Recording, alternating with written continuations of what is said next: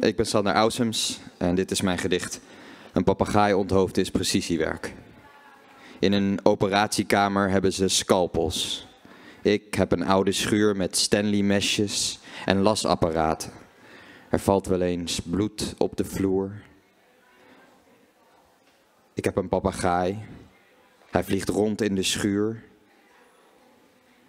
En de elektriciteit valt elke week minimaal 2 keer uit. Zijn snavel is scherp.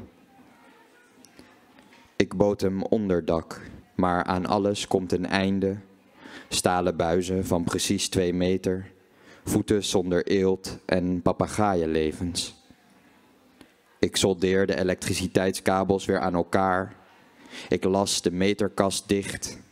Ik kan nooit meer het licht aandoen als de stoppen doorslaan, als er een lamp stuk gaat als ik dit wil. Nu het nog kan, graaf ik een gat in het midden, pak een jampotje met sterk water van de stellingkast.